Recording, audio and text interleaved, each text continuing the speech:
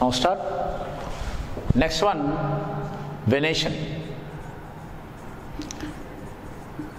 Now we discuss about that topic of the venation. So what is the meaning of the venation? It means, for example, it is a leaf. You know that I am also explained to you before. So it is a leaf, right? The arrangement of veins and veinlets in the lamina, that is known as the venation. So then you observe that this is that okay, these are the veins, right? The arrangement of veins and veinlets in the lamina is known as the venation. The arrangement of veins and veinlets in the lamina is known as the venation.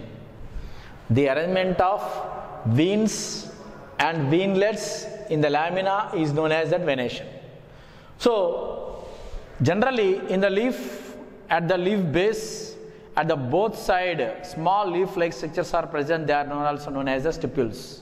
On either side of the leaf base, small leaf-like structures are known as that stipules. Okay.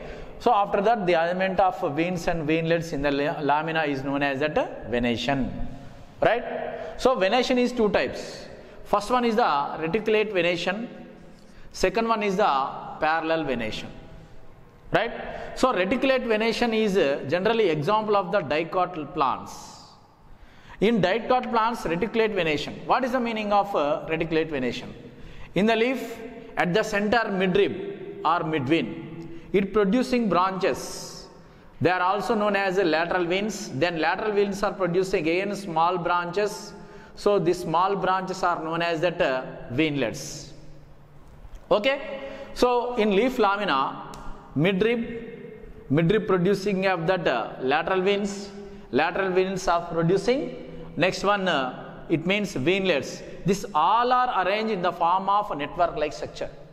So this all are in the form of network-like structure. So that is known as that reticulate venation, right? So reticulate venation example, what are the dicot plants? For example, you take that first example, China rose. China rose means, so it is a common name, scientific name hibiscus, and mango and mangifera. Okay, these are the scientific names of okay. So dicotyledonous plants showing reticulate venation. After then, so we go to that second part. So it means second point, that is known as the parallel venation. So parallel venation is generally appear in monocotyledonous plants. So in a monocotyledonous plants, what is the meaning? Grasses, rice, jowar, maize, sugarcane. In this type of venation, so at the center midrib is present. It producing lateral veins. This all that, it means midrib, lateral veins and veinlets run parallel to that axis. They are arranged parallelly one to each other. Run parallel to that okay, axis. So that is known as parallel venation.